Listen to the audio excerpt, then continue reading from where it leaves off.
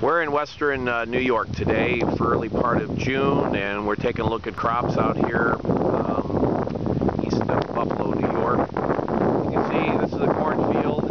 Actually, this field's a little further along than a lot of the fields we've seen out here for the 10th of June. You can see the weed pressure that has built into the crop.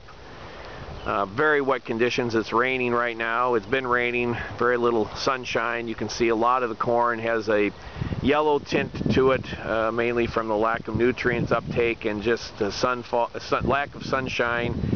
And then as we pan around, we'll go and we can see another field of wheat. This field of wheat was planted last fall, and it's a very good looking field. It's headed out and very little weed pressure. So with decent growing conditions, maybe coming back into the forecast later this week, this crop has the potential of yielding a pretty decent crop. You can see across the plain there that there's really not much of any weed pressure, good stand.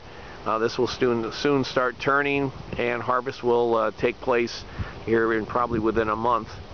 Most of the crops here, some of the vegetable crops are actually a little bit earlier than in the past.